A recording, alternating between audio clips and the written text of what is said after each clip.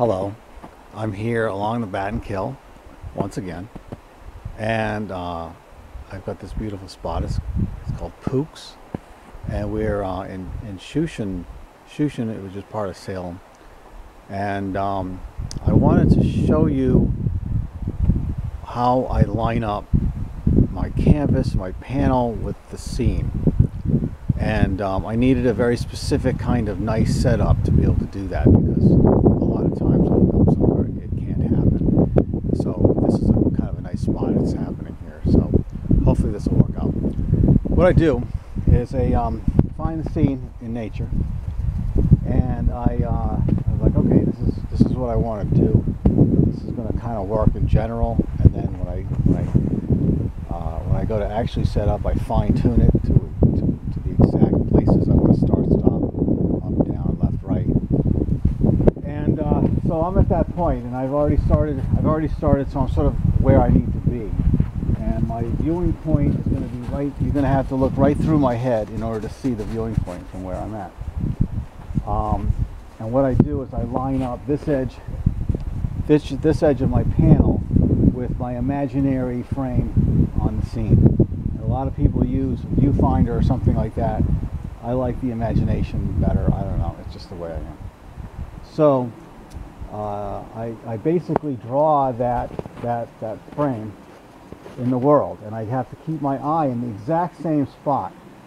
So I close one eye at one point, and then I line up my edge with the imaginary edge, and I go like this with my brush, and then I say, okay, that's the length of my scene, and then I go from there to there, and that where my eye lines up with the end of that brush to where I can see over there is that's where my scene ends, and that's what's in this part of my canvas. So in other words, say if I go here, my thumb is here, and that's telling me where that panel is, and that's the same place where that scene is.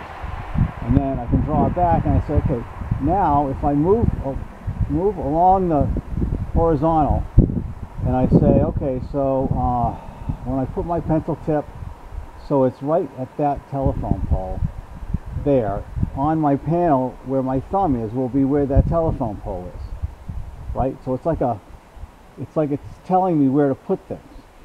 And if I want the edge, okay, so where the bridge ends right there, okay? What I'm going to do is I'm going to get my overall dimension, and then I'm going to take my pen, my brush. I'm going to put the end of the brush at the end of the bridge, and that should line up exactly where I'm putting it. And what I have to do is I have to go find myself again, so that does equal it, right? So that's where I want that to be. Okay, and then I can go like this and find the other events as they happen in nature and put them on my panel. It's really just a homemade, I don't know, it's a homemade one of those things you can get at the craft store, you know what I mean? And it basically has to do with where you put your eye, which should be the same spot every time, and all of the relationship with all these other things. So it's a very simple, a simple concept. It's a little tricky. It can be a little tricky, but once you kind of get it, you can get it. If I go like that, and I go like that, and I go like that, I can see exactly where things come in. So what I want to do is note exactly where this snow bank of the water, the bank of the river, is going to be right there. And like I said, I kind of lose it from time to time, but I can find it again by what I've already done.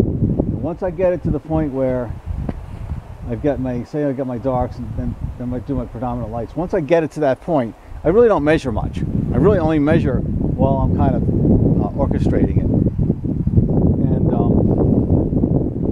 And then from there and there, everything's sort of in relationship to each other. And this is going to be there because that's there, and that's what things line up. You can line up this way. And if you're really good, you can just sort of squint and kind of line it up without necessarily actually even measuring. You can just say, is that horizontal with that? What's right straight across? And so knowing what looks horizontal by eye is a very good thing to have the ability to do. And so yeah, that's what I want to talk about today, and that's where I'll leave it. Thanks for watching. Bye.